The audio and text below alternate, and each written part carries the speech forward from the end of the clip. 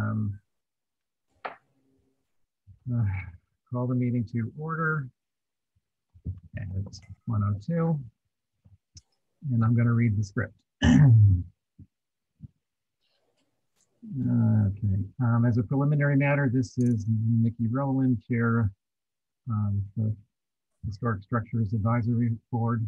Permit me to confirm that all members and persons participating on the agenda are present and can hear me. Members, when I call your name, please respond in the affirmative. Lucy. Yes.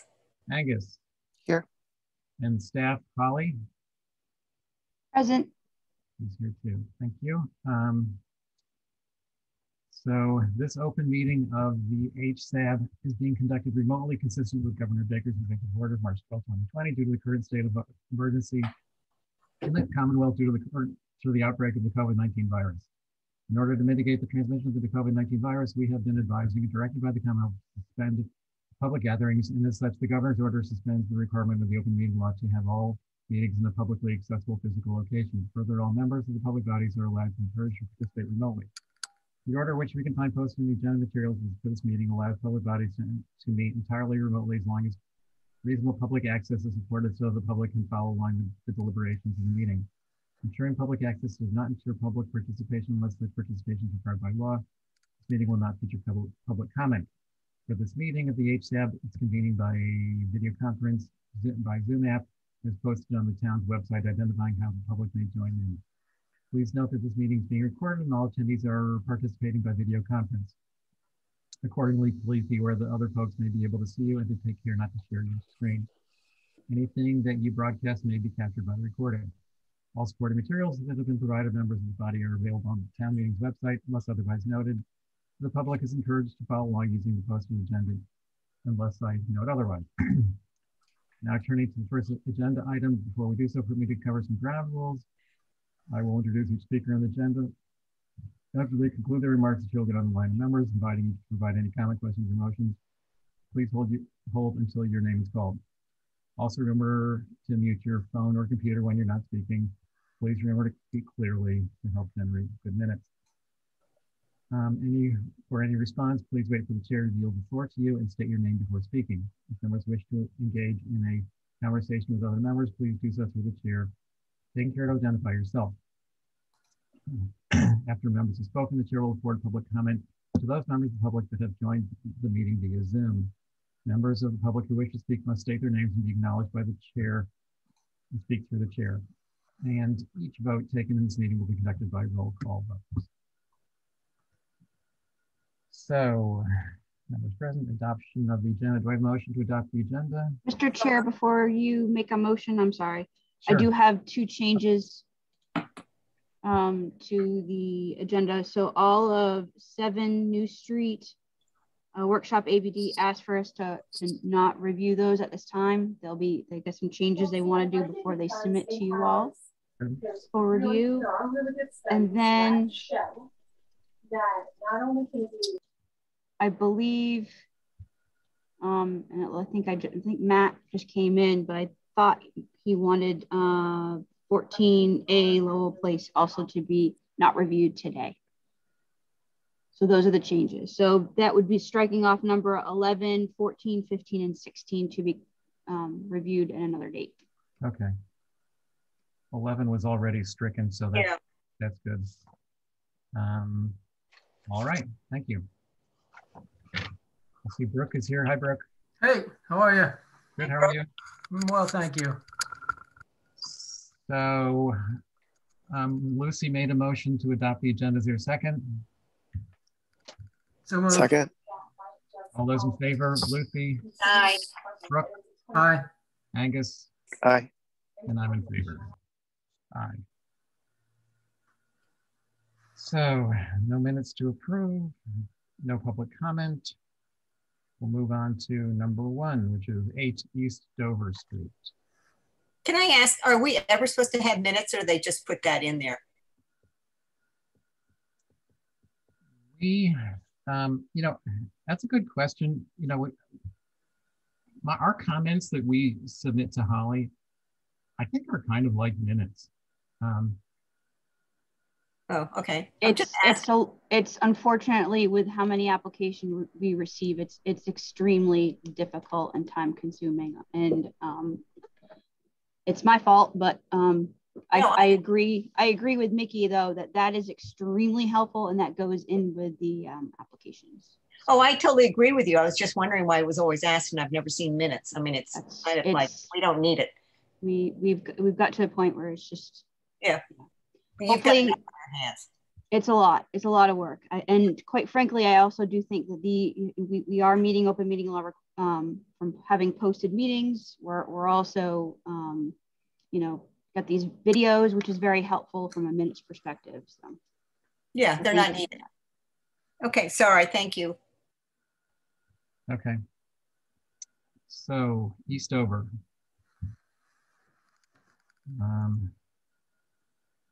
As usual, I've put together a list of comments and concerns, but I'm going to in this case ask anybody if they have any concerns with the Eastover application as written. Brooke? Just one minor one. I think that the apron could either be an extension of the brick sidewalk like the ones across the street, or cobble, but I don't know that Belgian block is appropriate in this area just because it's more modern treatment for aprons. So that's my only concern. Okay. I totally agree. I was going to say that if you didn't. So anybody else? I totally agree. Yeah. All right. And I will also add that thank you to the homeowner for changing the sidewalk to brick from concrete. Thank you. Yes, thank you very much. Okay, so I have changed apron to brick to match the sidewalk. Mickey, I just want to echo everyone else's feelings. From the photos that were provided, it looks like anything that is not the street or the driveway is brick. So it makes sense for the apron and the sidewalk to be brick. When you go on Street View and look at the neighbors just to the right of this picture, it's actually like a large cobblestone. But I think that actually kind of confuses the Belgian block thing too. So I like Brooke's comment, cobblestone or brick, but I think brick is the better choice. Mm-hmm. So let's leave it at that. Okay, so next is the deck. Deck replacements. Lucy, go ahead. Replacing the decking, I'm fine with that. Replacing the railing, I would prefer that they stick with the original railing in its lower height. I think it's more appropriate with the size house. And correct me if I'm wrong, but I think if they change that up to whatever, the 36-inch or something like that, that they will never be able to go back to the lower level height. Walking around town yesterday, I noticed that there are quite a few of these lower railings. And I think with the diminutive size of this house, it's adorable, it's cute, and they're doing a nice job. I would recommend that they stay with the lower height. I'm not seeing this mention of the height of the railing. Is that in the application maybe? No. But Lucy's concerned that if they take it down, the code's going to require it to be raised. However, it's not 30 inches off the ground, so it won't be required to be raised. Yes. Okay. And as far as the look, the appearance of it, if it was cap to cap like that, then I'd say keep it the way it is. But that to me doesn't look like an original stoop. That looks to me like something that was done in the 60s or 70s and was maintained that way.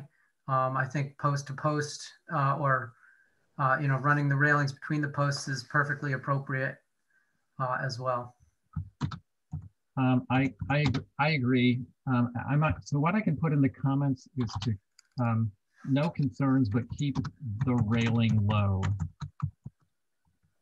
just so they're not tempted to make it a 36-inch railing. Yeah, that railing looks like it is, let's see, 5, 10, 15, 20, 25. It's 30 inches at most. Yeah. Okay. Well, keep low at about 30 inches. That should cover it. Okay.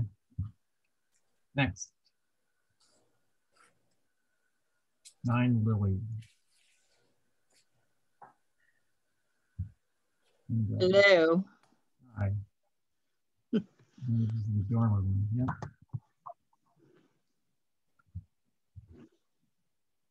Packet's fairly sizable. If you go to the front elevation, it'll make it a lot quicker.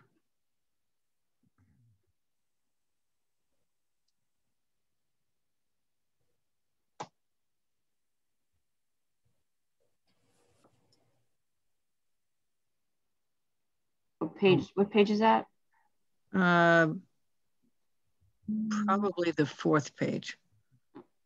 Linda, you're proposing to take the, essentially replace the shingles on the dormer, remove with natural to weather shingles, and the dormer's not original to the structure. There are aerials of it, but I just take the white off the shingles, take the shutters off the dormer, which didn't used to exist, and then there's 2 windows on the left. We've already got a like-kind replacement of the rest of the windows. There are 2 windows way in the back on the left where there's a picture of them that we wanted to make shorter, 6/6s to get over a counter back there. Nobody's done, I don't know what happened to this structure, but nobody's done anything to it for at least 30 years. It's just, it was just terrible inside. It's disintegrating. It's just, doors are broken, windows are broken. I don't know what's happened over here. Does anybody have any comments about what Linda's proposing? Yeah, I was going to ask what the age of the windows were, if they were original to the house.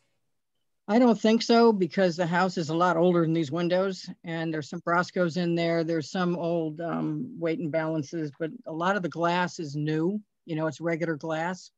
Every once in a while, I'll find an old piece of glass, and we're going to keep those. But in general, they're all over the place. The dormer windows are clearly not original because the dormer didn't exist for a long time. No, I'm talking, the front windows looked to me like they were old. If we can protect, we can get them, we'll keep them. But a lot of the glass in the front windows isn't old glass either. It's weird. It's like 1 out of 12. I'm talking about the windows themselves, not the glass. Yeah. I mean, if we can save them, we will, because I think that's preferable. But we've already got a like-kind replacement with true divided lights, Boston Sash. Yep. But these 2 windows that we want, I don't know where that, Holly, can you get the thing up on the screen? For what? Which part? For the pictures that I put in? Oh, you guys can't see that right now? Sorry. No, we see the list. No. Oy. We see the town list. All right, hold on. It Sorry, was there. Does anybody else have any comments about this one? See it there now? Yeah. I do. Yeah. If you go down, I'll show you the 2 windows that we wanted to make shorter. They're down, down, down. Oh, you're talking about in the back, right? Yeah. Yeah, they're right here. There they are, the 2 windows way in the back. We wanted to make them just shorter, 6/6s. That was a kitchen addition at some point, and the dormers were added at some point. Okay. Chair, it's Angus. I have a few comments. Go ahead, Angus. All the photos that have been provided, and thank you for that. The oldest historic photos show the shutters on the lower part, even when there wasn't a dormer at the upper part. Yes, keep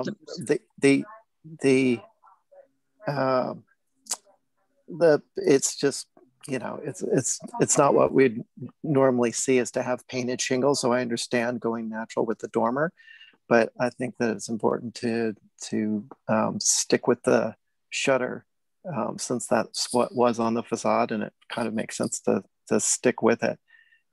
As far as the windows on the side, I would much rather see the original windows stay there and end up with a window situation where whatever kitchen cabinetry is just built in front of it. But it won't, I mean, if anything, it would enhance the view from the inside, and it would maintain the historic fabric on the outside. That's all. Thanks, Angus. Anybody else? I agree with Angus. Yep. I agree with Angus. I think it can be a window pretty easily. I think more importantly to me, I guess it's all important, I guess, but I think those shutters, you know, make the give some character to the upper dormer, and I think without them it would really look plain and sort of bulky without the shutters. So yeah, I think the shutters really need to stay. Yeah. On the dormer?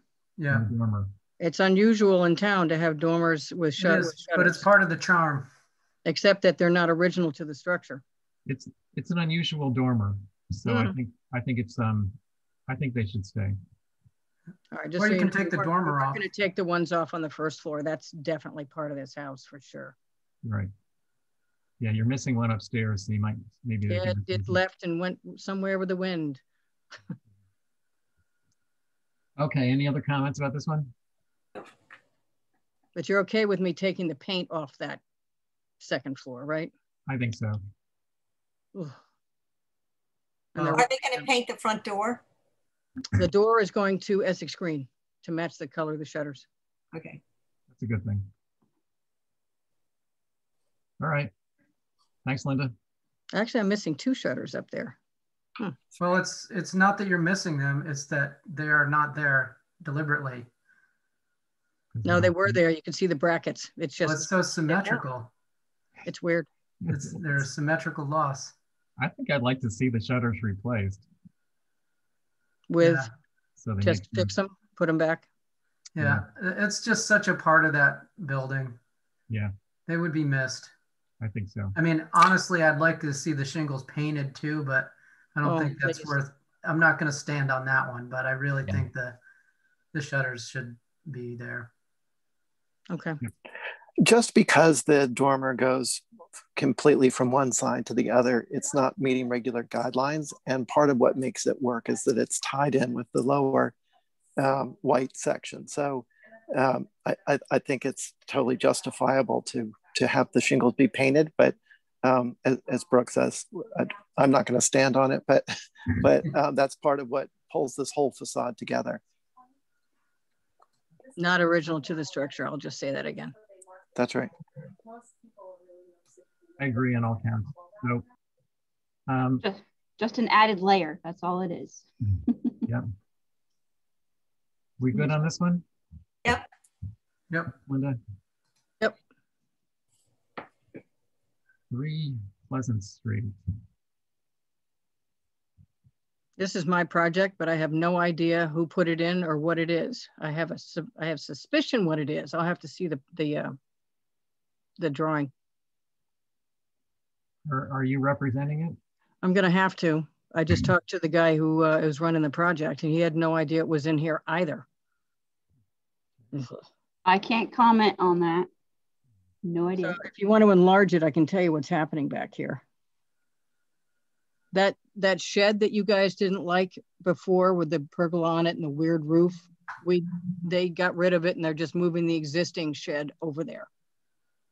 I think there's no fence in the back. There's fences on the north side and the south side. And I believe they want to put a fence across the back to tie into the 2 freestanding fences on north and south. I think that's one part of this. Holly, do you want to go back up again so I can see the larger plan? And can you enlarge that somewhat? Yep. Go up a little bit so I can see the plan. Yeah, do the rear fence. Along with the regular pattern, Goshen stone. Most of what you see that he's got on here is not visible. I think they want to put a granite curb up there on the brick driveway that's not changing to keep people from like rolling over the cliff, because it drops a good 4 to 6 feet down to the grade level behind it. So you can't see any of it anyway, because it's down so far and changing grade, because they elevated the parking space decades ago. And I think that's why they want to put a bumper up there to keep people from going through it. And I think that's pretty much it. Holly, there's a photograph that I sent you this morning. I believe, yes, there are a couple of them. Lucy, how visible do you think this is? Well, from Pleasant Street, that deck is extremely visible. I think it was a mistake that got approved. Well, none of the screening is back up. Linda, there. I'm speaking, please. And then to the right-hand side of this photograph, you can see that there is a huge drop. Holly, can you screen down? I think roll down to,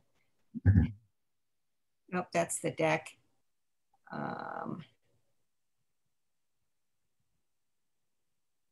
Oh, sorry, I must have got the wrong photo there.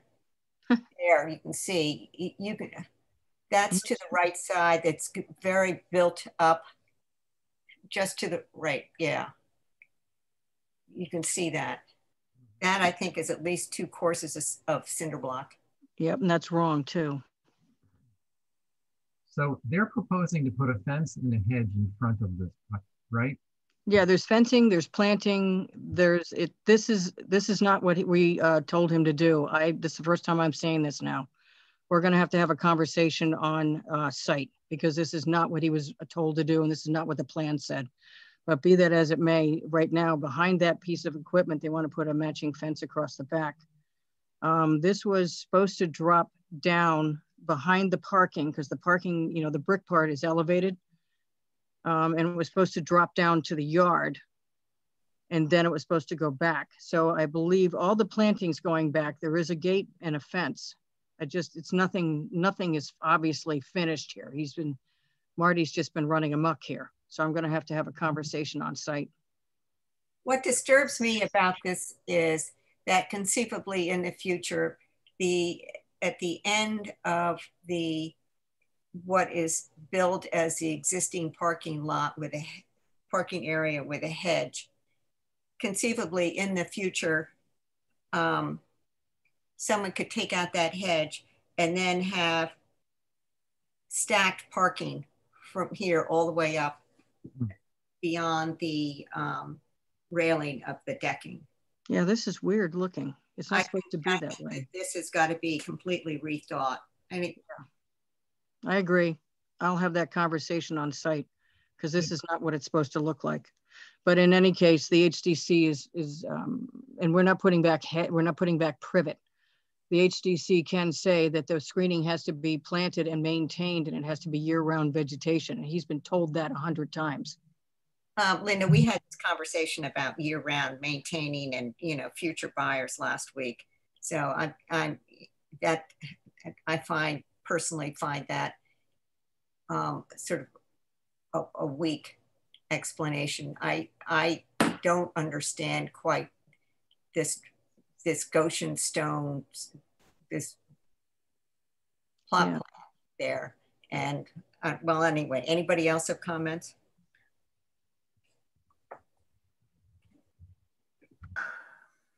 Well, I do. Go ahead, Brooke.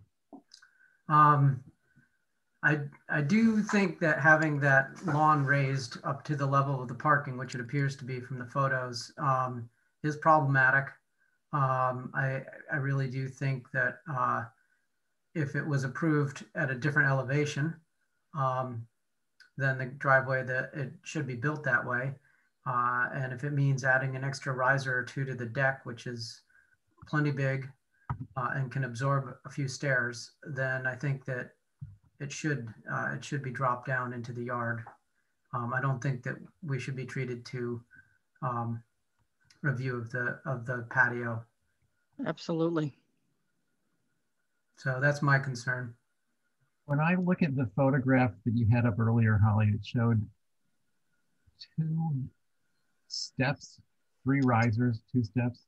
I think it's 3 risers, yeah. Now, well, the drawing shows 4 risers. Go down to the other, is there another photograph? I think there's one from the side. Yeah, scan that one a little bit. I have no idea what's happened here. This is insane. Yeah, see, there's only 2 steps there, 2 treads. So it looks like the whole thing was designed to be at least 1 step down further. Absolutely. Bring it down better at grade. Yeah, I don't know what's happened here. I mean, this raised lawn stuff is not the way we want to go in the future. Right. And I don't really understand the Goshen stone layout if they're really proposing the way it's drawn. It looks strange to me, the yard and the stone sort of toothed that way. Well, I just texted the project manager and told him to stop everything. Okay, good. All right, so we're going to wait for revisions on this one. Hopefully. Yeah, that's not, I'm going to pull it from tomorrow night, I can tell you that. Holly, could you have my photograph, please, included for tomorrow night? Yeah. Thank you. And can somebody send me the ones that you took, Lucy? Holly, somebody send me those photographs and I'll send them off to the project manager. Yep, I'll send them to you, Linda. One of them, I'm sorry, I included by mistake. I don't know what it is. That looks like it's down on Brant Point somewhere. Oh, it could be. Okay. Let's move on. Ooh, chills. 10 North Water. Demo change.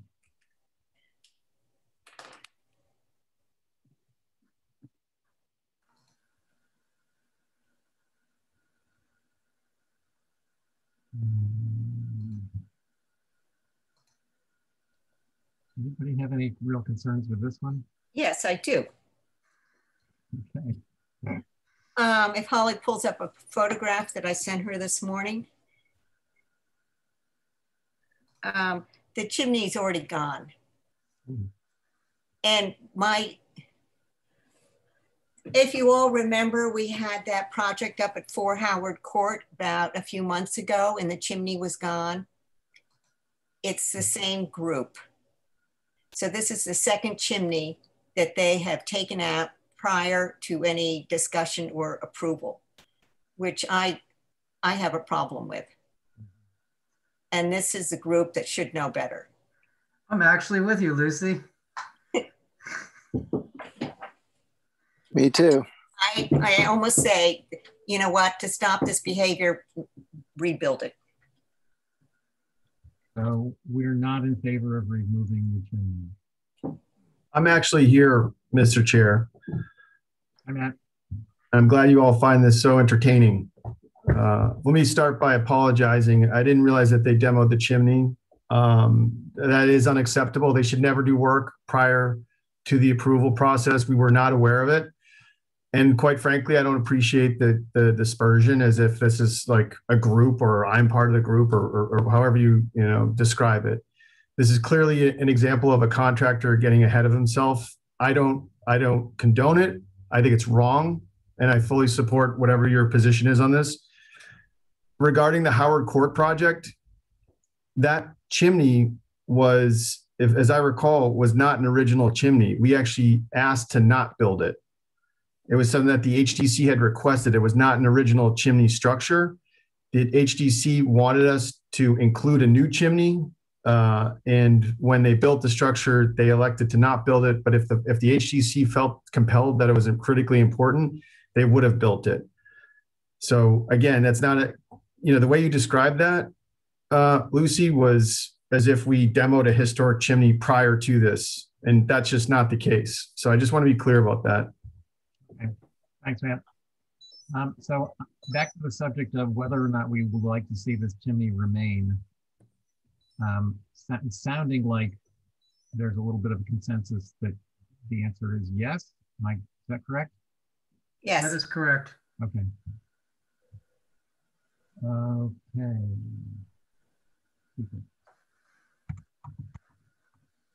Got it. Is that the only thing in the application? Lisa. Yes, yes, Mr. Chair, that was it. Okay. All right. Thank you, Matt. I think we're good with that one. Yep. Thank you. Yep. Next one is 25 North Water.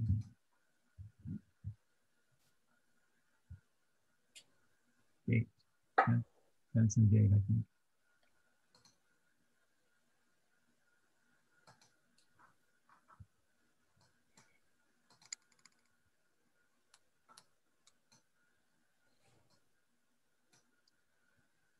So, any thoughts? Lucy? Yes, I went down there and looked. It appears that they just want to have the single gate on the left-hand side of the house. And the fence elevation illustration shows the gate with fencing panels. I think that the height of the gate, if it's going to be standalone visibly from the street, I think is too high. Okay. And is it natural to weather? Did they say what they're doing with the color? I think they said It's noted as natural. Natural, okay. the fence is natural. And does that, when you say fence, does that include gate? Yes. Okay. Anybody else feel the gate is too high? Brooke? So it's tucked right in the back left corner. Well, there's two, I think there's two gates, right? One Yeah. to the right. Oh, okay, yeah.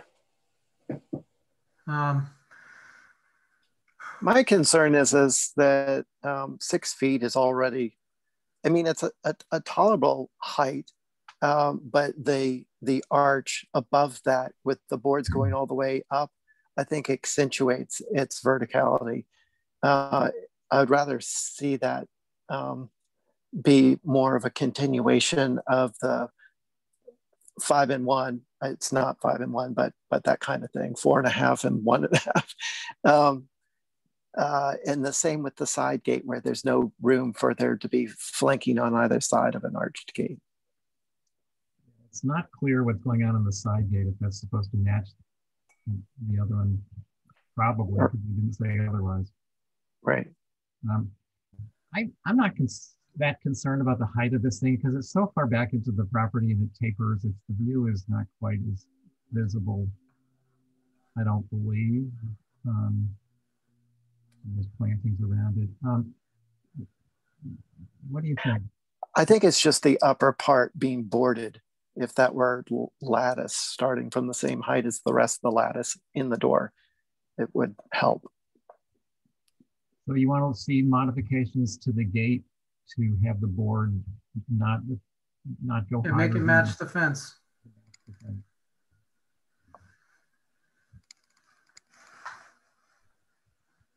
My only comment initially, and I think I'll add that comment about the height, is that, you know, this is that diamond lattice, and I guess they have it next door, but generally, you know, we tend to prefer the square lattice as opposed to diamond. Does anybody else care about that?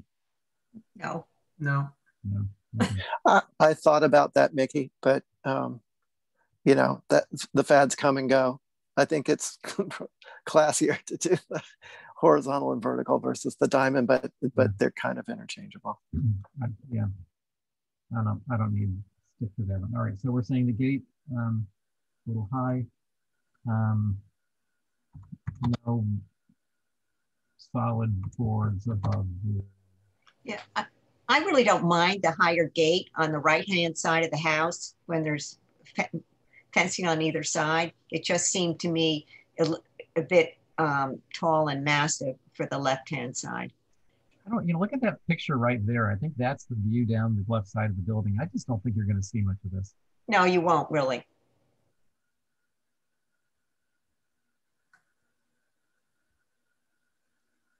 So at the moment I have no solid board above. How about match board height to the fence? Is that what we're trying to say? Yeah, I mean, I think no arch. And it could be board or it could be lattice above. It's already 6 feet tall. Okay. All right, I think we got that more or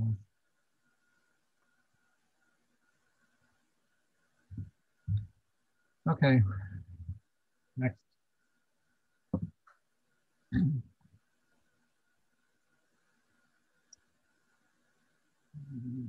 5 meter, move on.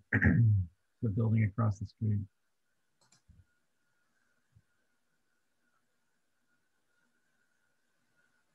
Mickey, I've got comments. I'm happy to start. Go ahead, Angus.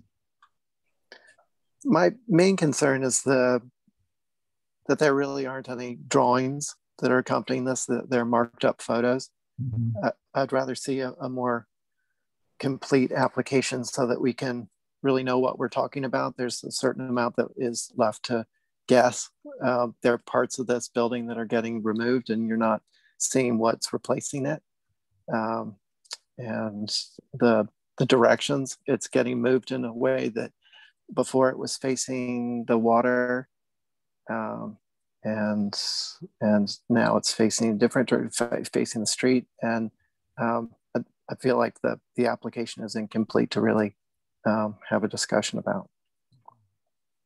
That's exactly what I was going to say. We need actual drawings of this one because the building is changing. We don't even know what's replacing the parts that are removing.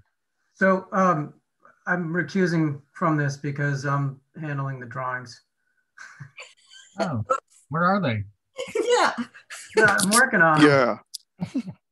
Incomplete application. Yeah. Okay. Well, This was an 11th hour request, and I said, well, it's going to be done as soon as I can do it. okay. All right. So we'll defer this one to later because obviously it's just incomplete. Yeah. Nikki, I did send Holly a photograph this morning of the new location, 5 Meter Street, from the street. If anybody wants to look at that, I wasn't sure how it was going to fit in there. Let's take this up hopefully next time that they bring the full application.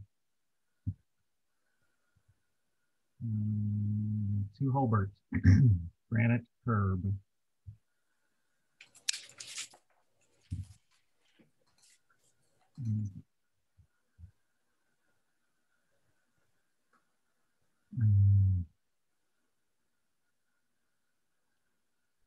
So, thoughts, Lucy?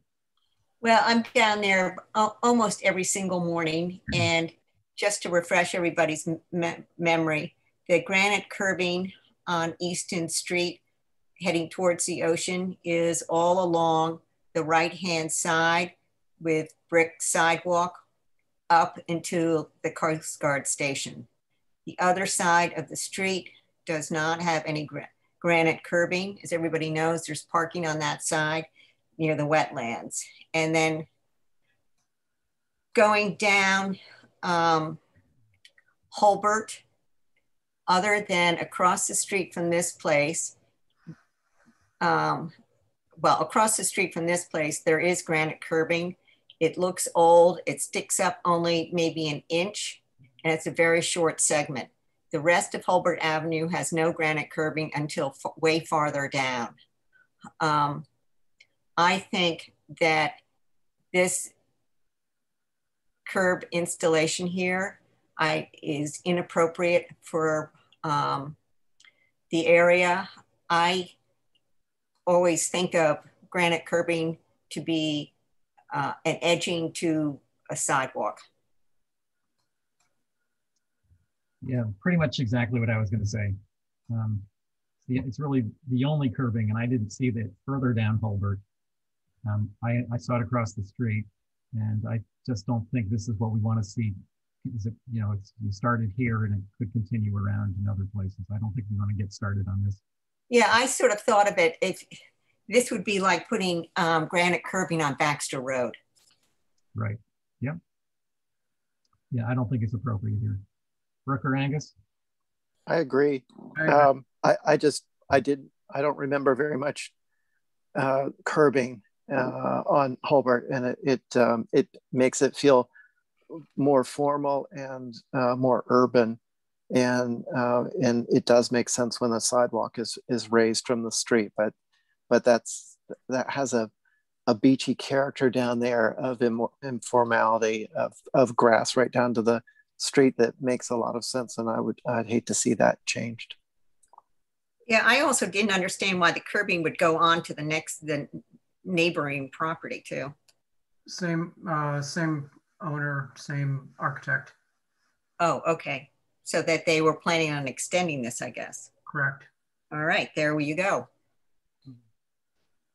Okay, sounds like we're not in favor of that one. Good.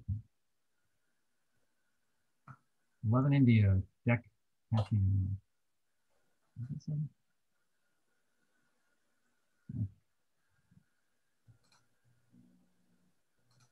Deck patio, right.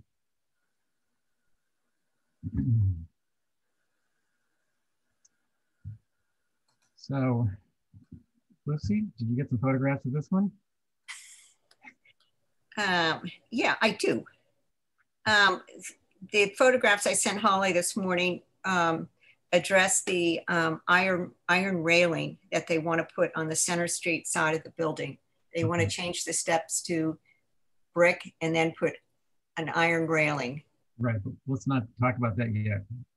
Oh, okay. This is the other one for the patio on the back, or the side. Well, as I recall, the plan says that the existing planting was going to stay, and I didn't understand. Good evening. I'm here. Sorry, Mirka Ahern. I'm happy to or represent or answer any questions for this. Okay. Well, there is a large gray planter box near the crafts maker store there. Is that staying? You know what, I would not, I would assume yes, but if you have other, I'm sorry, just to quickly explain, this was done for last summer, I guess for, pandemic accommodation, some kind of outside dining space. And I think they try to create the owner of proprietor some kind of privacy. So I wasn't part of this extra planting we have there. Now, what they ask if they could put the brick instead the gravel, because for the safety reason. And we kind of talked, I asked if the plants and everything staying, and they said yes. So, but if the planter itself, which is just removable and it sits there, it caused any question, I'm pretty sure we can address that too. Well, I guess I was looking for an explanation about that planter and some sort of screening of the existing transformer. Other than that, I have no problem with the using the brick on the patio. It'd be nice if we didn't have to look at that, the transformer, and I would like to see more cohesiveness of the planting on either side of the brick walkway into the patio there. And then, and my other question is right on the corner of the building of Center and of India Street, there's a little box there that has SPK in it. What does that mean? Okay, little box. That's not a speaker, is it? No. No speakers. I know that's a transformer, but that's, oh, you know what? It's a spike. It's a corner board. That's the corner board, okay. Concrete bound in the, it's like a spike. Okay, all right. Okay, thank you. And if I don't know if I may just quickly just address the screening of the transformer. They have actually built a little wooden fence enclosure, but it just sits on the ground, so it's easily accessible and removable to screen the transformer when it's when the guests are there. But just if you think about it, just the wooden, it looks like a freestanding fence. It's a wooden enclosure U-shaped, which kind of screen this transformer, the side facing to India, then the side which would face to proprietor, and then it's kind of wraps around. So there is a screening of the transformer. Okay, thank you. Worker Angus? No concerns. No, yeah, I mean, other than screening the transformer, I think it'll look great with brick. Yeah, my only comments, and they're similar to Lucy's, is that I think that there's an opportunity here to just maybe run the picket fence, a fence right across the face of the brick patio with a gate in it. Mm-hmm. And that'll hide the transformer. It'll intersect with the porch to the left. And because it's quite a bit of brick back in there. I don't think we really want to look in and see all that brick if the vegetation isn't solid. So I was just going to suggest a low picket fence with a gate. I like that idea. Yeah. Great idea. Get rid of the planter box altogether. Yeah, I mean, we don't know if that's staying or not, but assuming it isn't because it feels sort of temporary there, it might disappear at any moment. So I think that's a good idea. Yeah. Okay, great. And then to the railing. Holly, I sent 2 photographs this morning.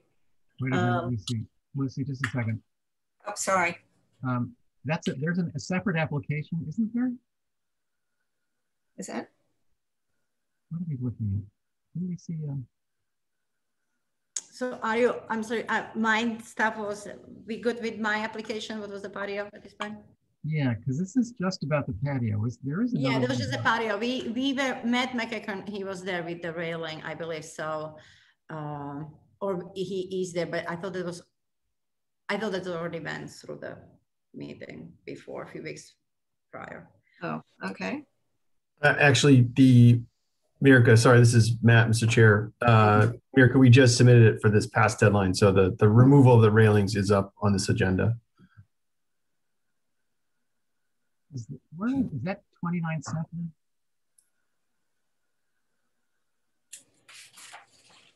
What is the, I'm trying to find that application. Okay, so it's labeled 29 Central Street. So we'll get to that in a couple of applications from now.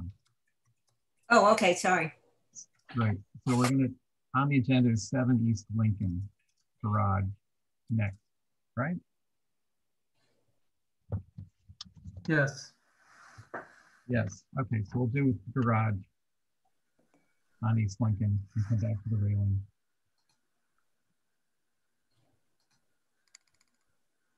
If it's okay, Holly and Mr. Chair, I could just give you a brief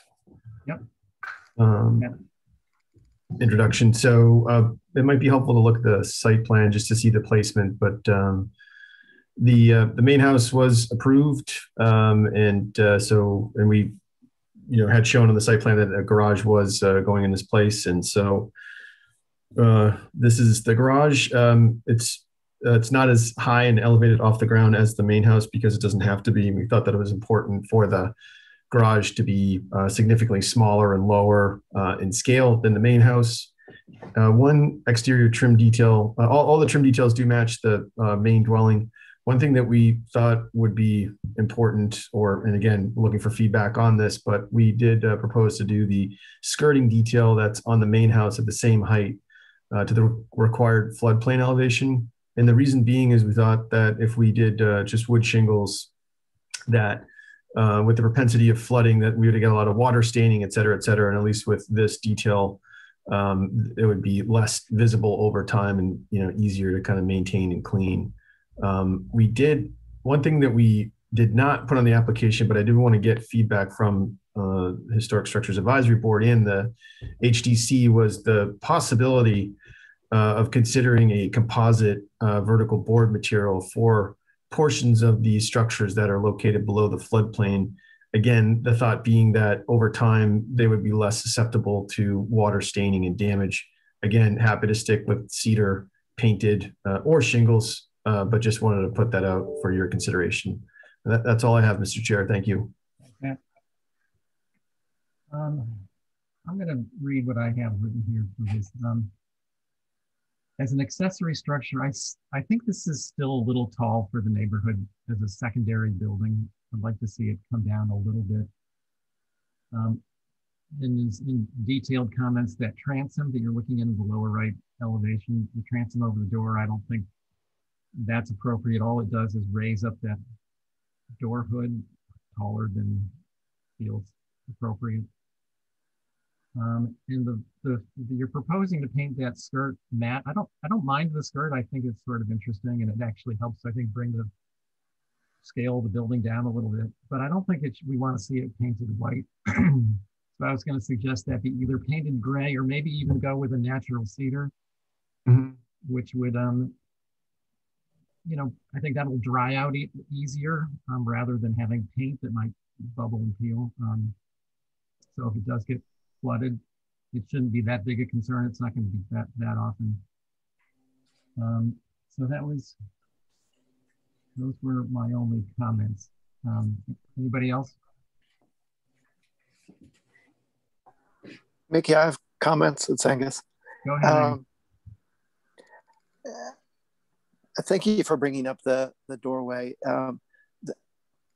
Everything about this feels vertical. It feels stretched, and that doorway sort of is a symbol for the rest of the stretching. I would rather see the structure be lower, maybe 4 feet lower, whatever would still facilitate the use of the upstairs and being able to use the garage space for parking. But it feels that it's at a height that it's starting to compete with the house, and the house and the garage, I feel like, are competing with the rest of the street as far as overall heights.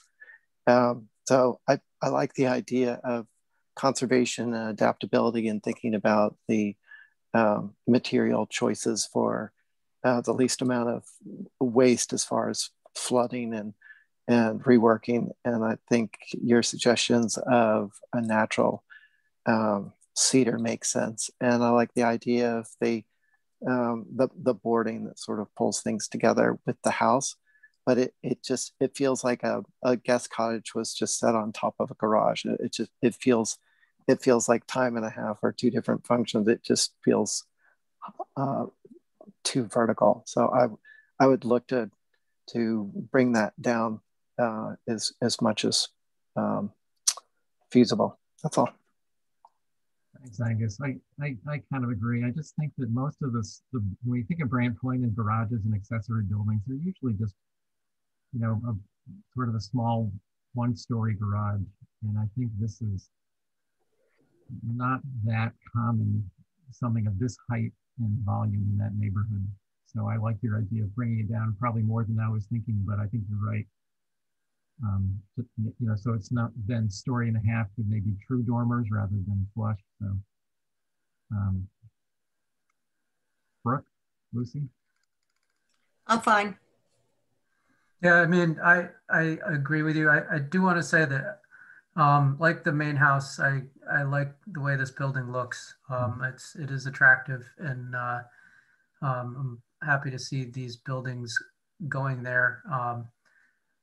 I think that you could probably still get your program on the 2nd floor, maybe not exactly the way it is, if this building was brought down a couple of feet. And as far as a skirt board, I personally think that there's probably a composite out there that would resemble like a graying cedar, or if you had to paint it white, something that would work well there. But that's, I feel like there are materials out there that could probably be a good substitute in certain situations. But again, I'm probably in the minority here. So, but as far as height, yeah, I agree with that. Thanks. Yeah, as far as the composite, I'd say, why go there if natural cedar does the same thing? Mr. Chair, could I just chime in on that one if I could? And again, we're open to really whatever your suggestions are. Just, I think that with natural cedar, I think that I'm guessing that I am anticipating that it would actually show water stains if there was, say, like if there was a high water level at, say, 2 feet. I'm just wondering if the natural wood would still show that. Again, I like natural trim and think it's a good solution, but the thought was the long-term effects of water staining. At one point, and I know that thankfully, I think for everybody, the clients weren't in favor of this, but we actually even drew a stone detail, but they actually didn't like that. But again, something like stone obviously wouldn't really show much water damage. So again, appreciate all the feedback and discussing it. Okay. Anything else on this one? I think we can move on. Thanks, Matt. Thank you. So back to Center Street.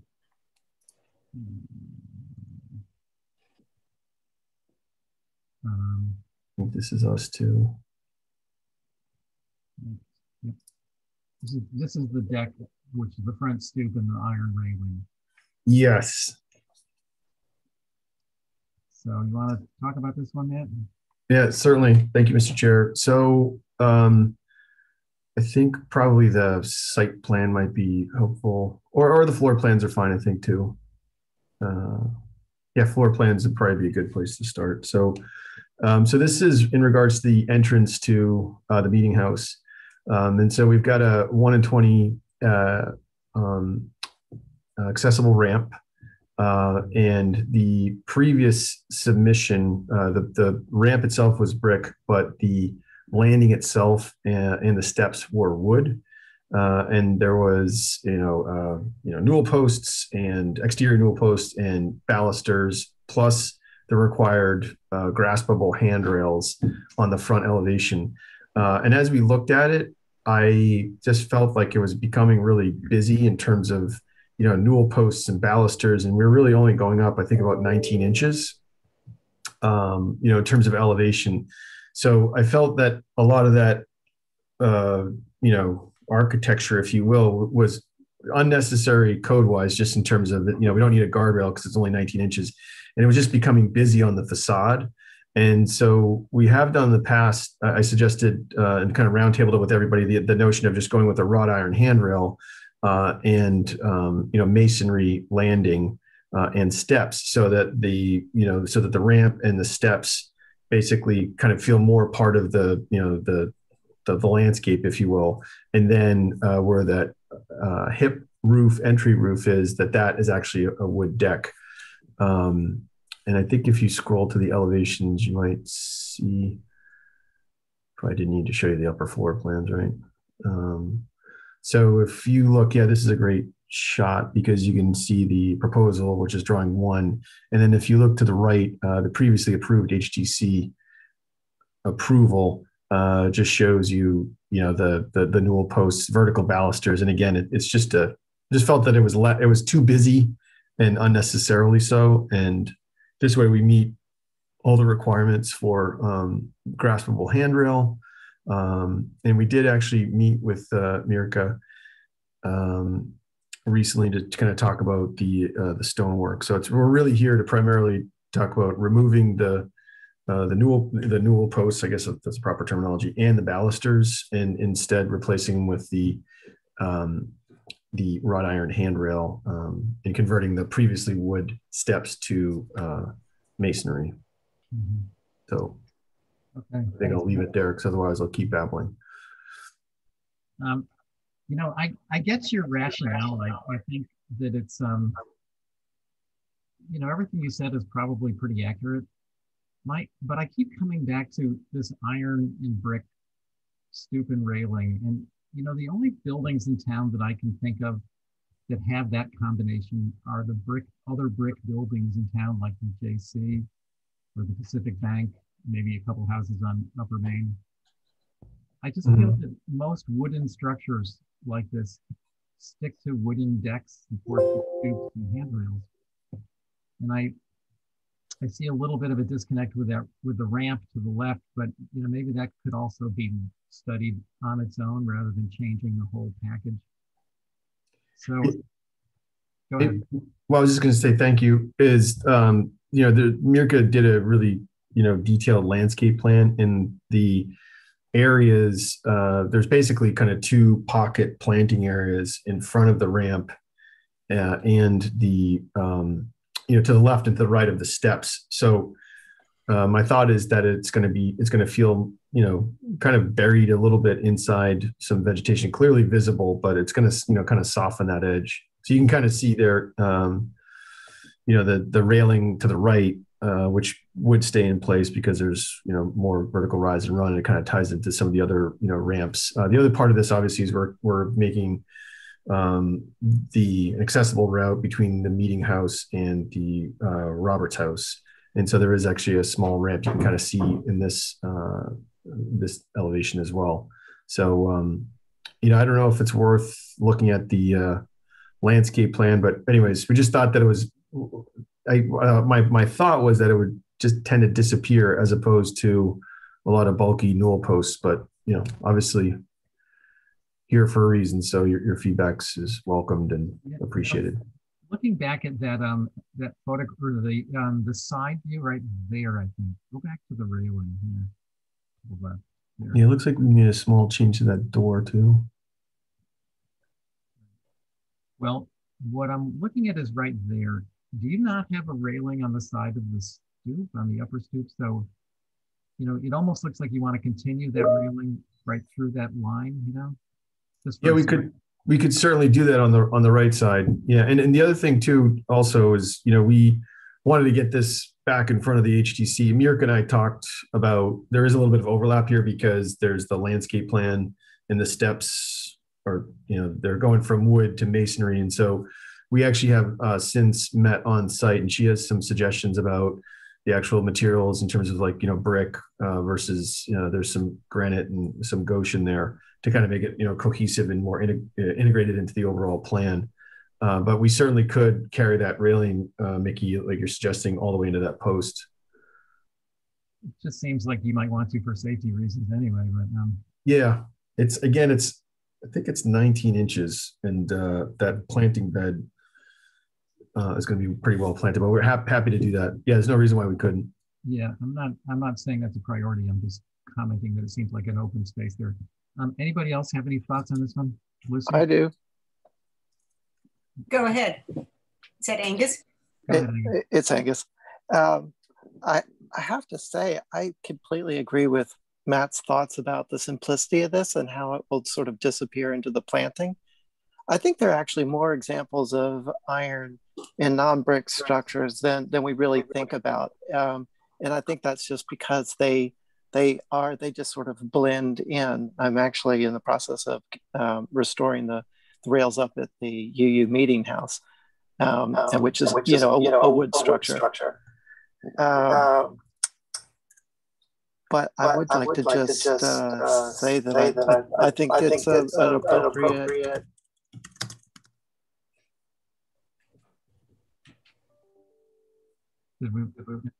Angus, did we lose you?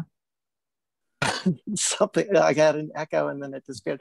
I just think that it's an appropriate proposal. I like the philosophy around it, and I think it'll have a good feeling. Got it. Brooke or Lucy, go ahead. Yeah, I have no problem with the iron railing. Holly, can you pull up the two photographs that I sent you this morning, please?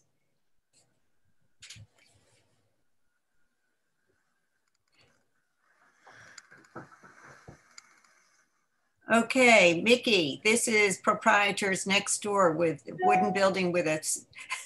Okay, I see it. Okay, now I took this photograph because I like the detail. I like this kind of ironwork. The next photograph is the ironwork done at the Pocket Park, which when that was done was not very popular. That I don't think is a good look. I think when you have an old building, such as 1850, that you want to do the more traditional style, the way proprietors has done. In fact, in front of the post office downtown, the railing there is a good job too. Okay. But this to me just looks like tubing spliced together. That's not what we want. No. But I bring that up because there was no detail on the plans. Any issue, Matt, as far as you know, with the flat railing in terms of code requirement? No, it actually, the graspability should work. And I'm pretty sure, I don't know if that railing was original. I want to say that it may have been installed. I forget, because it'd be hard to forget that project. But we anticipated using a similar detail, Lucy. And we actually, believe it or not, also did the same detail at 28 Easy Street. For Robert Young's building. Oh, okay.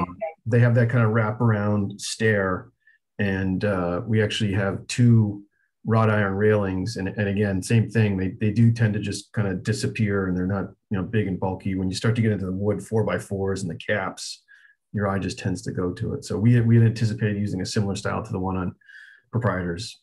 Good, thank you. All right, I'm convinced. So it's kind of sounding like, at least in terms of the deck and the railing, we have no concerns. Are there other window things going on that we want to look at? Just mentally, I thought it was just that front stoop, but it sounds like there's a couple of smaller details on the side elevation of removing a window and adding a door, but I'm not totally sure about that, which it should be. It's clouded. Wow. Yeah, the note, I think it says shift the window. And then the other part was we did extend, we did have a stair going down to the backside of the property, but there was just no need for it. It was becoming cumbersome and it actually posed some other, I think, construction issues. So we just eliminated the stair. I think as far as that door is concerned, I think we always, I think we're switching out a window for a door. It's an exit door, it's an egress door. And just a bigger picture, which I think you've seen before, there was plans for, a 2-story addition, but we've kind of eliminated that. And I think that addition of that door was a requirement for the egress capacity. And then I guess we've got skirting over there. Oh, yeah, I think we added a couple of treads. I think that initially in our previous approval, it may have shown a few smaller treads, like I think 2 or 3 treads. And I think given the slope of that area, we have to come down a little bit further. Okay, I'm getting the feeling that this is one that we have no concerns about. Anybody have any concerns on this?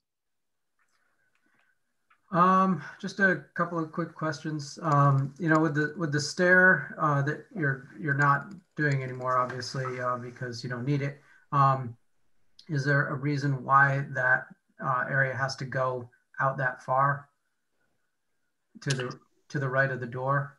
I think it's the turning radius for there's actually a ramp between the 2 buildings. The first floor elevations don't quite line up. The Roberts house is taller. Oh, is this a section through the deck? It's actually, yes, I think it is. It's actually, it shows the stairs. So I got it. Well, as bummed as I am to lose that really awesome big 2/2 window, I guess, can people just walk over the sill? Yeah, right. If the building inspector would agree with it, I'd be fine with it. But yeah, it's I think it leads right out from a egress stair. So the good news is we're able to keep pretty much the entire 2nd, 3rd floor, and a lot of this back stair. The original stairs are all staying intact. So it's kind of a matter of like where in the previous iteration it came out and led to a secondary vestibule, and this way it just comes out at the base of the stairs, as I recall. I like the idea of keeping the window as well. As far as jumping out a window, I can't imagine an easier or better window to jump out of than one that's 20 inches from the floor. True, but I think it is required for the egress. You guys are raising concerns about the window. Is that something you really want to make a comment on, or are you okay with this? I understand the bigger picture. Could it go into, what is that room to the left of the door? The luggage room? Yeah. Could you put it over there and then block it off from the inside? I know these are fussy things, dude, but like... No worries. I'm getting a text from the project manager who's working on Josh, who said all meaning code egress sprinkler requirements. So I'd have to look at it and see if there's a way to navigate that or alter it. But yeah, if it went to the luggage room and it was just a blackout window, it's just a really cool window. It's unique to the building. I think if you go down one more plan, that might, or up, I should say. Yeah. And you see the luggage room right there? Yeah. Brooke, I can put a comment in our notes saying, would appreciate seeing a reuse of that window. You know, one thing we could do potentially is put the window in the, were you saying put the window in the luggage room? Yes. Yeah, we could try that. Yeah, and just put a blackout on the back of it, you know, that way. Even if you saw inside the shelf, it's just that luggage room is pretty critical because of the check-in area for all 4 buildings. So yeah, we could certainly, yeah, I could do that. Okay. That'd be cool. That'd be cool. That'd be really That'd cool. actually be good for natural light in the luggage room too. Yeah, yeah. All right. All right. Thanks, Matt. You got it. I think we're good with this one. And then 1 Cambridge Street.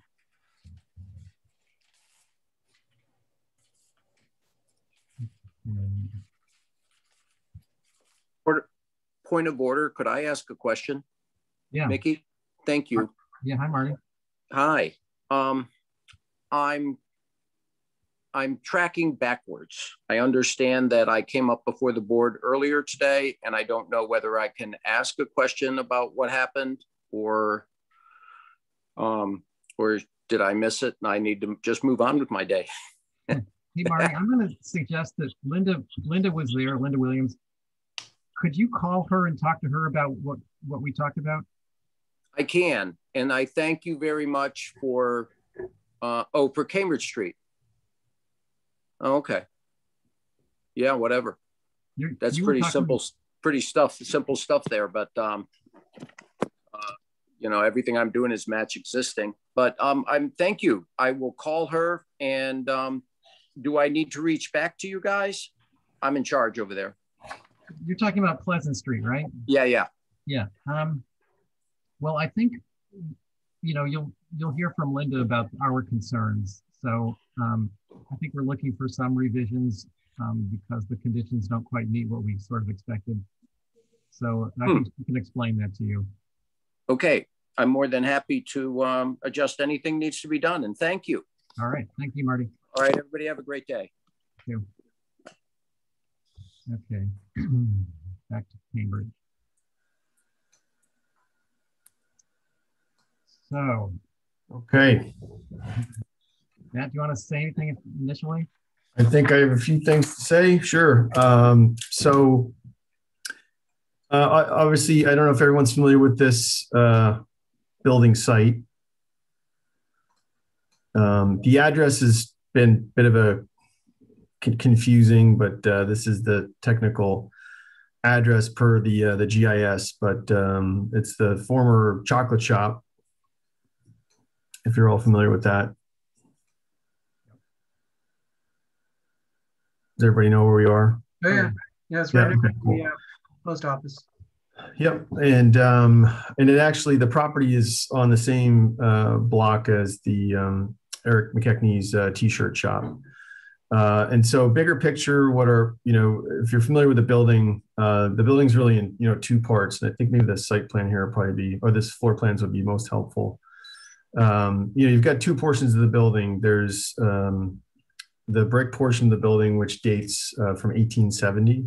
And so our current plan is to really not touch that, or we're not proposing any changes to that whatsoever. Although I think we may come back at some point to discuss, you know, we found you know, obviously there's a lot of historic photos and the windows are not original. And one of our intentions would be for the, you know, the older portion of this structure, the original portion, is to try to restore it as much as possible to its original condition, i.e., you know, window sash configuration. Right now there are 2/2s, I believe, but the originals were 6/6, sash color, et cetera, et cetera. But as far as this proposal is concerned, and as far as the new ownership's proposals are concerned, there is no intention to, you know, alter that existing historic, significantly historic structure in any way, other than, you know, some potential window changes that would, you know, restore it back to its original condition. The dormers on that portion of the building were added at a later date. They're not original. There are also 2 small chimneys that were demolished at some point in history. And the new owners are very much interested in returning that portion of the structure back to its, you know, whatever original condition, i.e., maybe adding the chimneys back, definitely, changing the windows out. But for this portion, we thought that, again, there's no intention to make any immediate changes to it right now, as far as, going up or altering it in any way. We understand how important that structure is, and we respect it and have no intentions to make any significant alterations to it. So the other portion of the footprint, and we submitted a historic package, which had pretty much all the available information that's out there in terms of photographs. I don't know if that's in this packet, maybe further down. But anyways, there's some great photos of the building. But the long and short of it is that the portion that we're proposing to alter, some portions of it, look based on the Sanborn maps, date, I think, between like 23 and 49, but they don't really, they've obviously been added on to. It's like one small portion looks like it dates from that period, but clearly there's been alterations, significant alterations to it. And additions to both sides of it and to the second floor. So we basically tried to put together all the information that was available to us, and so feel free to go through it. This is a great shot. The upper left-hand corner, that's actually the gas light, believe it or not, on the left in the background. And the one-story addition where the theater is not there yet, but you can't see yet. Thank you, Holly. And you can see those two chimneys that were there at one point. Directly below, it's a great shot. You can see those are 6/6 windows. They're 2/2s now. You can see those two chimneys were there. Again, I've kind of talked with the ownership, and they're interested in restoring its original condition to what extent possible. And so I might be able to convince them to maybe even add these chimneys back, which I think they'd be open to. We didn't want to get into any alterations to that portion of the building at this point, because obviously our focus is on the other part of the structure. Again, you can see those two dormers. Those dormers, the rake detail, I feel like doesn't really fly. There's something odd about them, but they're there. You probably wouldn't want to remove them. I don't think you can do a whole lot with that second floor up there. It's pretty low, but the thought of maybe adding the chimney back and maybe kind of playing around with some sash colors, and definitely considering restoring the old windows if we could. If you look at the north elevation, that is the existing condition, and that is the portion of the building that we're proposing to alter, add, demo, basically demo and add basically a second, third floor. The idea is that the first floor would be maintained as retail, and that we'd be adding basically a two-bedroom apartment above it. And so we can kind of scroll through that if you want. One thing that we did look at, again, context is obviously important. You're all familiar with the site, but I do think these are helpful just to kind of, look at and see what we're dealing with in terms of immediate context. We did include SketchUp renderings, and we did model the massing schematics of all of the buildings and the surroundings, just because I think that's important to kind of get the sense of context and relationship. We just took any building that was in the area and thought that was relevant. So as far as the building is concerned, we basically kept for the most part, the existing footprint, and tried to maintain, a couple important things. One is the angled entry point for the entry to the structure. We wanted to maintain that.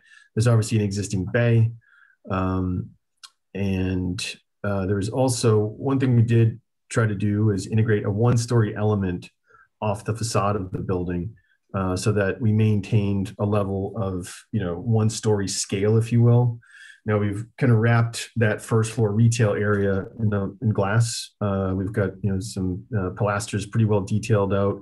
We do have a lot of exterior trim details, and but we didn't think at this, at HTC you typically don't see quarter scale trim details, but we have spent a lot of time in terms of detailing out the rakes, the primary eave, gable, and first floor elements, because we thought that was really important.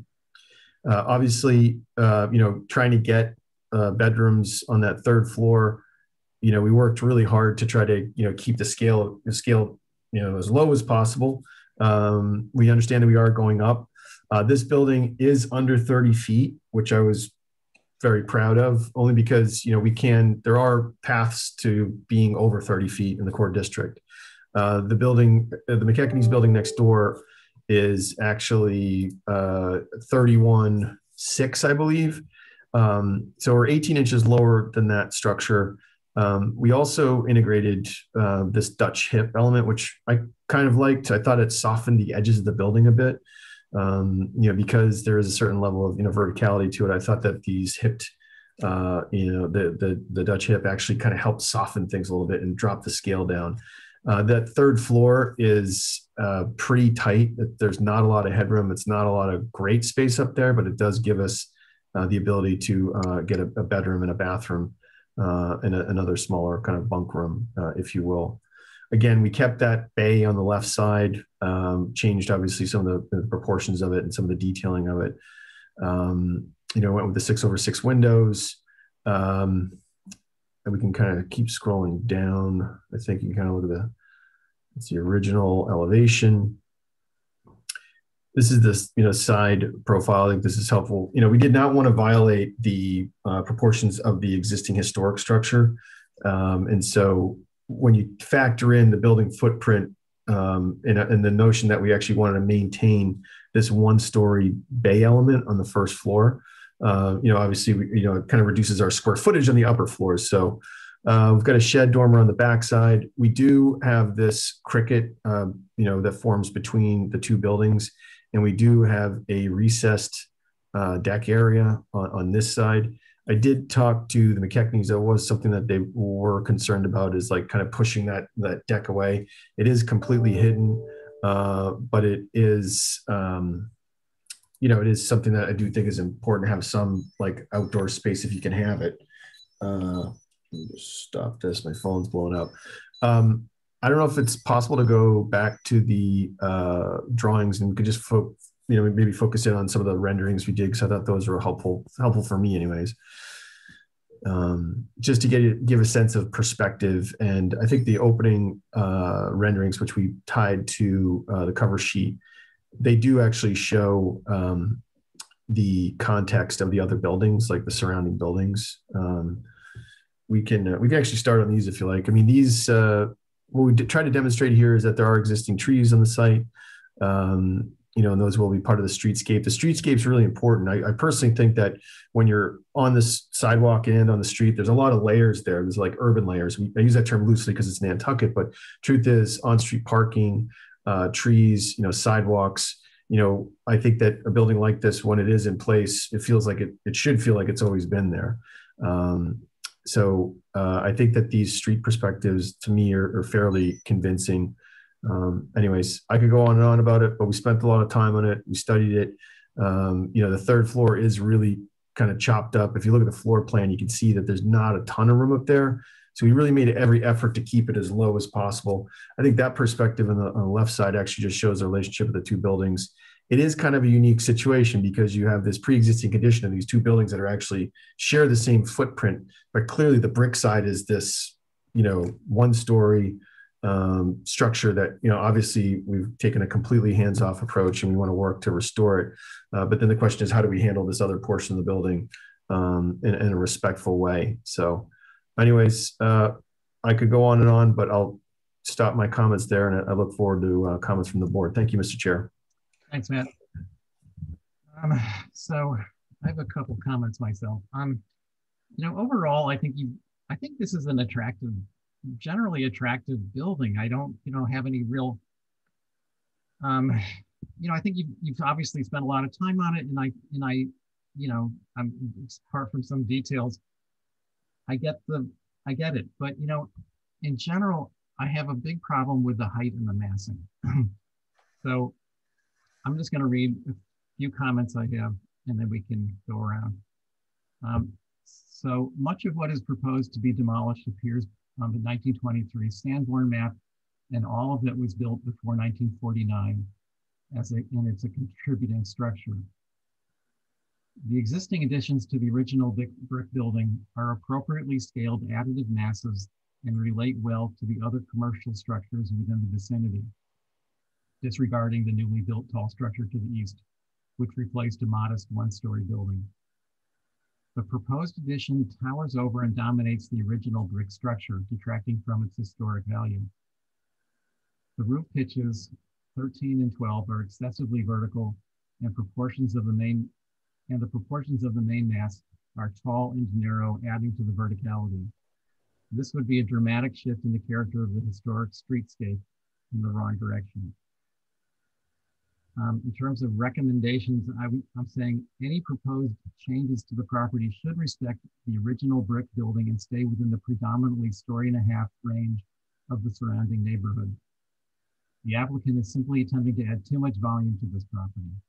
The HDC is not obligated to approve a major expansion and inappropriate change to the scale of this property. So,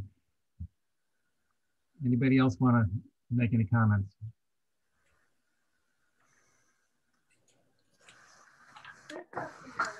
I can, Mickey. It's Angus. Okay, Angus. I pretty much agree with what you're saying. Right now, that 1-story addition where the candy store was, or the chocolate store was, you almost felt like you needed to duck to get underneath that 1-story roof. And I appreciate the thought that's gone into this design as far as having a 1-story that you relate to along India Street. But the extra 2 stories above that, I feel like any effort that was made for the 1-story were lost in the 2- and 3rd-story additions. The style, while I think it's well designed, is inappropriate for that particular location. I remember when the 8 Beach Street or Water Street happened, that it really significantly for me changed the character of this streetscape. It felt too high and too much going on with it. When you look at the buildings in that area, anything that gets up into anything above 1.5 stories or 2 stories, there just isn't anything going on with the roofs. There are just no dormers, very simple massing. And I feel like this is going up with the massing, maximizing the footprint, and just going up as pushing the limits of what zoning would allow. And it feels at least a story too high. So I would have a hard time with seeing this as being appropriate. And I think your comments, Mickey, about the dwarfing of the historic structure to it, I appreciate the ideas of bringing the 2/2s back to 6/6s, and maybe restoring the chimneys. The dormers, as Matt mentioned, are awkward on that structure. So those could, come or go. But this really, this proposal looms over the brick building, and I think compromises it. It would make that brick building feel sad, I think, if this were built as proposed. That's all. Thanks, Angus. Lucy or Brooke? I'll go. Again, it's a nice looking building, and I know you've got a pretty tight lot. I definitely appreciate the 1-story element. I do feel that just from a purely presentation on the street angle, it does feel a little bit tall and overwhelming for the street. I think that a 2nd floor would be plenty for this building. And even though it is tied to that brick building, I see those as 2 separate structures. So I'm definitely looking at this building on its own. So I know there's McKechnie's, but I think that was a bit of a fluke, in my opinion. But but I think you can accomplish something similar, maybe not with the third floor, because I definitely feel like it looms on that side. So I'm in general agreement with Angus and Mickey. Lucy? I'm in agreement with you all. I consider the original building, the main mass, and by HDC guidelines, any additions should be less than the main mass. If you look at the existing north photo from India Street, but the secondary mass is same height as the original for those two dormers anyway. And getting to Eric McKechnie's, that is, the whole building is, I think, a fluke and being too tall, but that is, it doesn't have any secondary mass on it. And I do agree that the addition to the, it does need help. And some of the ideas in your drawings are a big improvement. However, doing the third floor for me, I'm down there every single day. And I think that that is a very iconic corner there between the Athenaeum and the post office. And to have something looming there that feels too massive, I think would be a shame. Thank you. Thanks, Lucy. To Brooke's point, I believe, regarding this really is like two buildings, and it's not unusual downtown to have two attached buildings that are essentially separate. So in terms of the additive massing, I was thinking similarly to what Lucy just said, that for additive massing, it should be subordinate. I can see somewhat of an argument, perhaps, that maybe these could read as independent structures, even though they're really the same property. But I think we're all saying, at least in agreement, Matt, that the third floor is really a stretch, and it's for that location, for that neighborhood, it's a lot, and it's really feels tall and thin. So I think there may be some movement toward a story and a half or second floor, but I can't imagine being in favor of a third floor in this location. Yeah. So anybody else want to make any comments here?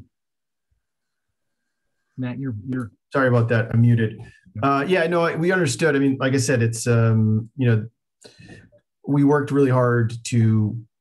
First, we thought, keeping it under 30 feet was great because, anytime, I mean, just by nature of the building, it's going to look vertical, but, and that's why we wanted to include some of these context, renderings. But I think that, your feedback is helpful. And I do think, the notion that there's some work that we can do to the existing brick structure, that being the oldest, would be helpful as well. So anyways, we'll kind of move forward the process and see how it goes. But I will think of ways to take your comments and see if we can't integrate them to help address some of your comments, because I'm guessing that part of the board will share some of them as well. But regardless, feedback's appreciated. I appreciate it, and we'll start kind of seeing what we have for options.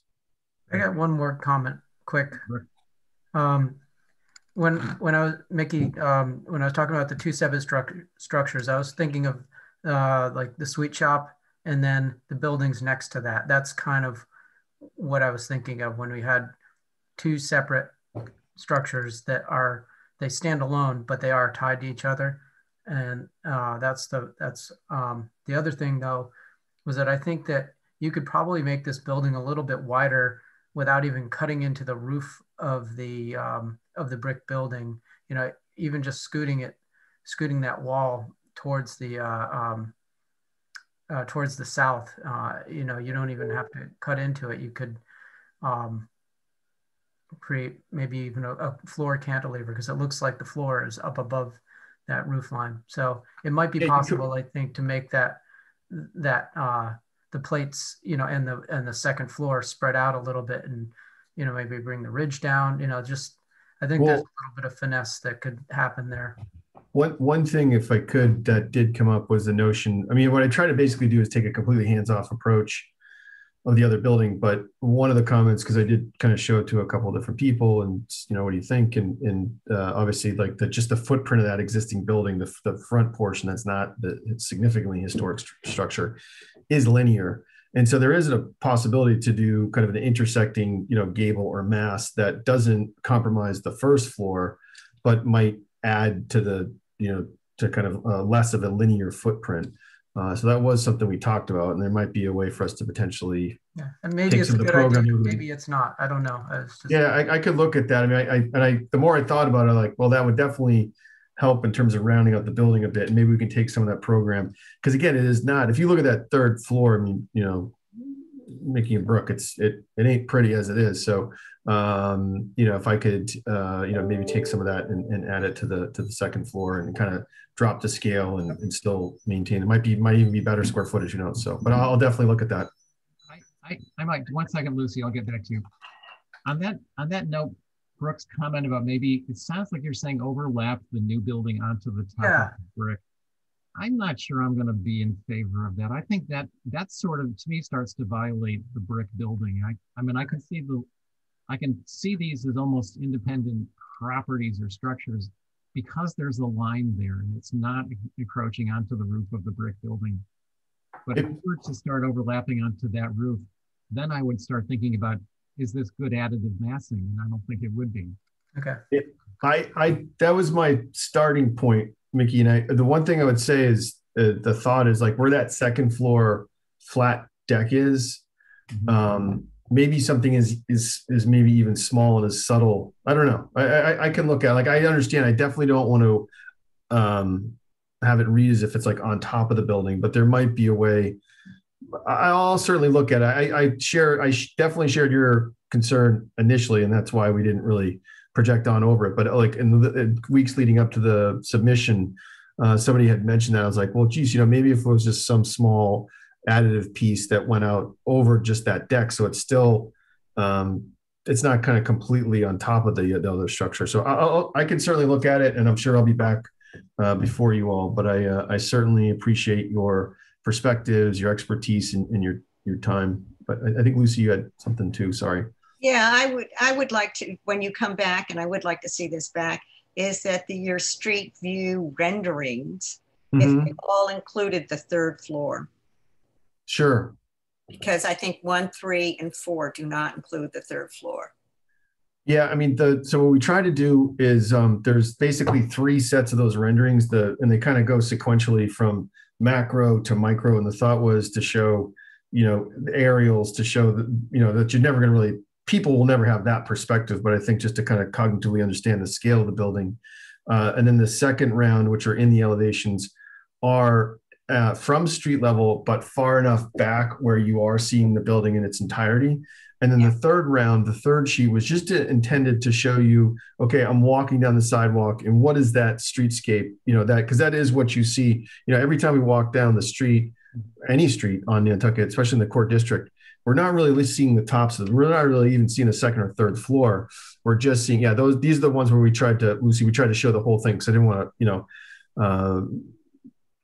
but I did want to show you that third set, because that does show you some of the detail of the building, the scale of the building. And I think, again, from a downtown commercial retail perspective, I think would feel contextual. But I think we're mainly talking, the verticality in the third floor. So these are the ones I was talking about. Yeah, and I intentionally showed. I wanted to get that street perspective, and some of them do capture the upper floors. But I hear you. Thank you. All right. Sounds like you got the message. Thanks, Matt. Yep. Thank you. All righty.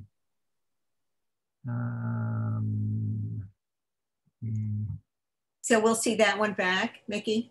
Can we ask for that? I'm sure we, definitely will want it. Yeah. All right. Mr. 7 New Chair. Street's been withdrawn, right? 7 New Street will be back before you. The agent asked to withdraw it before it moves forward to change some things. So instead of having you review it and then it go back, and anyway, so it'll be back. All 3 of those applications. The hardscaping is going to be a separate application on that. For which one? This one? For New Street. Oh yeah, the fire pit. Yeah. Right. Yeah. I would think so. Right. Yep. Okay. So I think we're done with the applications. There's a couple comments that I also wanted to make, just sort of procedural questions. Okay. Yeah, we've sort of had conversations about the meetings during the HDC and thinking about, you know, should one of us be representing our comments at the HDC?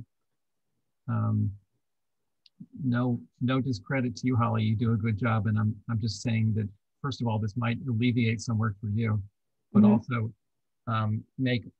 have us present in case they have questions for us that might come up. So I've always felt that it would be beneficial for one of us to attend a meeting, but it's a lot to ask of one person to attend all these HDC meetings plus the HSAB meetings in Wisconsin and all those things. So I'm just wondering if we can possibly, as a group, perhaps share the load and take turns attending HDC meetings. We'd have to just make a decision weekly as to who's available to do those meetings. How does everybody as a group feel about that? Well, right now, I mean, some of the meetings are 5 hours long. I know. I think ideally, if it were possible, if they could cluster our applications at the beginning of the meeting. I'm not sure how agreeable that will be to them. When you're dealing with 150 to 200 applications, I'm not going to ask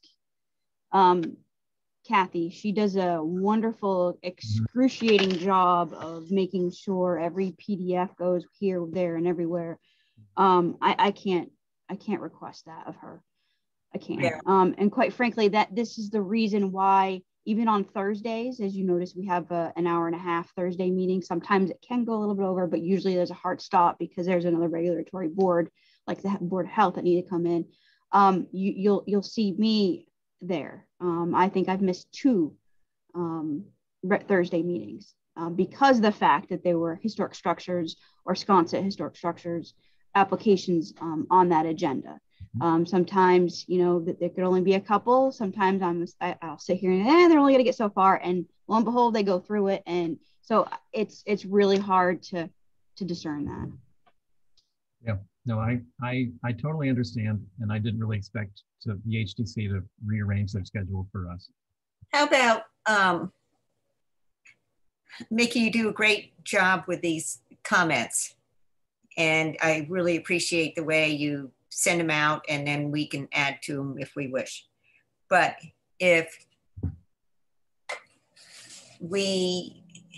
your comments are read by Holly, as she does, that it's treated almost as a checklist. And what I mean was that I did listen to an HDC meeting for about 4 hours a few weeks ago, and I noticed that our comments were read, and then the discussion would start and it would go off on a tangent.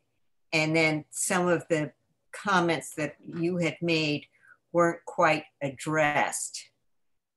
And it's understandable because of the long agenda. But if Holly could say, well, Mr. Chair, Ray, can you please, how is the HDC feel about the purple front door or something like that? So our comments, all of them are addressed, and that would get us off the hook. I think that would be helpful. I don't know how Holly feels about that. I guess it's sort of a matter of keeping track of the conversation and just thinking to yourself, did they completely forget a topic that was important to us?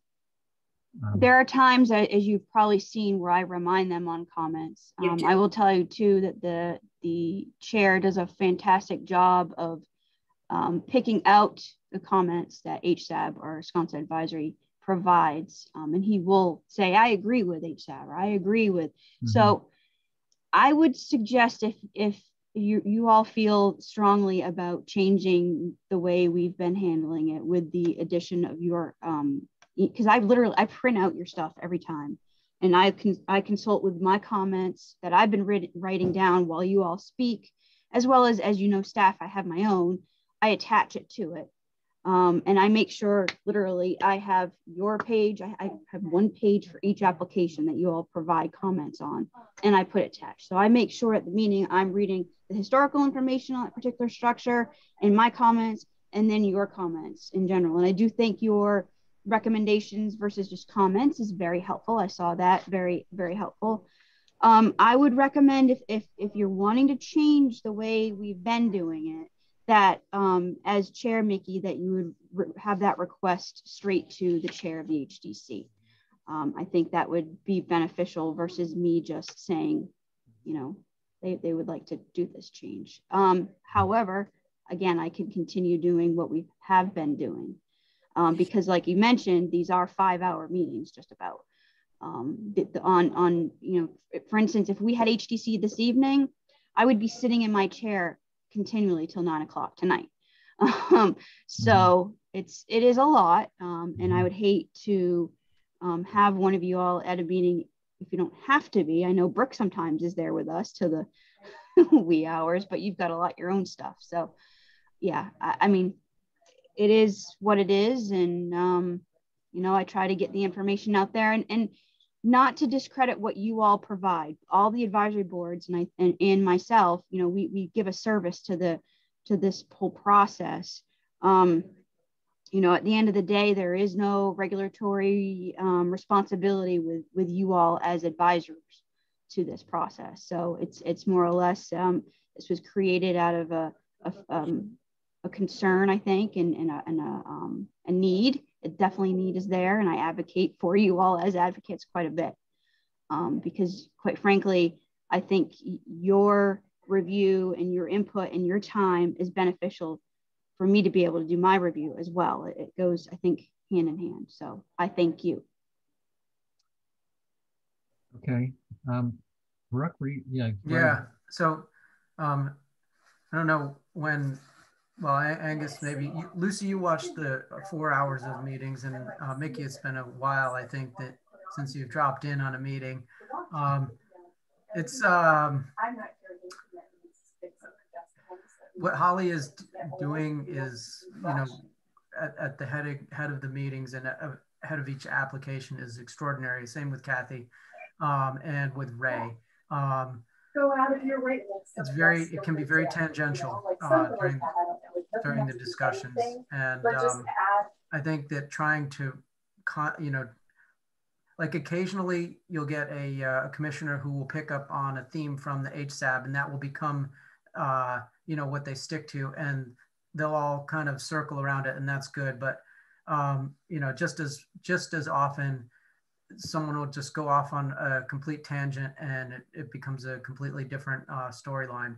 And, you know, if it comes down to whether or not, you know, Ray is actually able to pull people back in line. So it's a very dynamic process. And, you know, sometimes you can redirect them and sometimes you can't. And I think that in terms of having somebody there,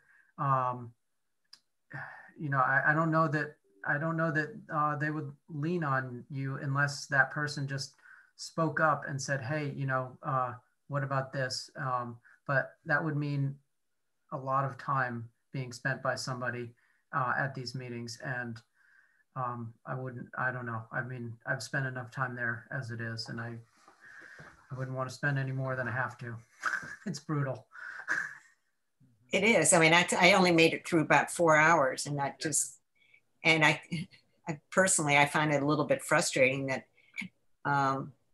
applications that I didn't feel that were thorough enough, and then long explanations had to be made. Whereas, you know, if the application had been more thorough, a lot of time would have been saved. All right. You must have something to say. I like your idea. I've thought about attending meetings for years in that capacity that you're describing. I feel like for Holly, it's a lot to juggle. Just the technical aspect of the meeting and her comments and our comments and the dynamics of everything in the meeting. So I like the idea of supporting her and supporting our concerns at the meeting. It is a huge ask for any one person to do it. I would certainly be willing to do my share of it.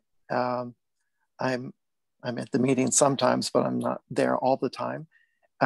It is frustrating to sometimes watch the meetings. I'm not saying it happens all the time, but enough times for it to be a concern that I feel like our concerns or recommendations aren't being seen or recognized or addressed. So I think Holly's suggestion of you communicating with Ray makes sense to see what they're amenable to.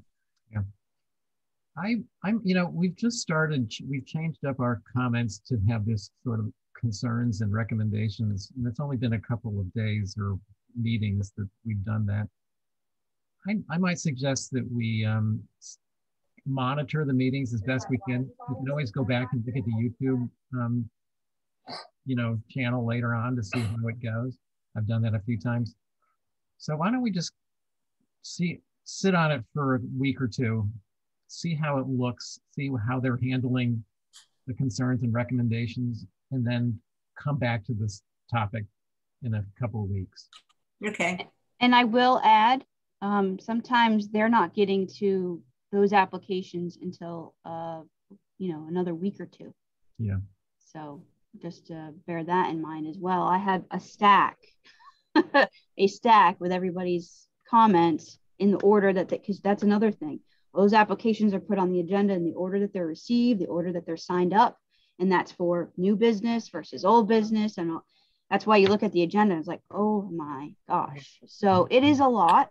And so you won't necessarily hear these comments for these new applications that you saw today, this week. It's probably going to be maybe next week in the, you know, on a Thursday, not next week, Monday or Tuesday. So did you say that you aren't always able to attend Thursday meetings? That's very few and far between. I say that there's been a couple of Thursdays where I did miss, and I provided comments to Kadeem from you all or Sconset. And, you know, that has had its pros and cons. It's usually because I have another town staff-wide meeting that I have to go to or some sort. But it is few and far between. I try to schedule those around those as much as possible. Well, considering that Thursdays are a pretty short meeting, if you can anticipate that you will not be able to attend a Thursday meeting, could you let me or us know, and maybe one of us could substitute for you? Absolutely. At particular meetings. Yep, absolutely. That might be a good way to sort of test this out too. Yep. So, all right, let's table that for now. Let's keep an eye on it and see how it's going and come back to it. On that note, Mr. Chair, I just wanted to remind everybody, if you haven't had a chance to look at our Resilient Nantucket Design Guidelines, I'd like to make sure that any comments are provided to our consultant by today. He's working on the final draft with everybody's comments and hopes to get it, I think, to the town by Friday, I think, this Friday coming up. So we'll have another new set of revisions, hopefully the final with everybody's comments in there. And yeah, I'm very excited about this project. Good, it's a good one. All right, anybody else have any comments? Seeing none. Nope. Motion for adjournment. So moved. Oh, Did you- the comments. Yep. I'll Oh, make yeah. a motion to accept the comments. Thank you. Second to that? Lucy Second. seconded. All those in favor? Lucy? Aye. Brooke? Angus? Aye. Aye. I'm in favor. So motion. Motion to adjourn. Seconded by Lucy. All those in favor? Lucy Aye. and Angus? Aye. Aye. Aye. Great. Thanks, everybody. Thanks, Holly. Thank Thanks, you. Holly. Thanks, Mickey.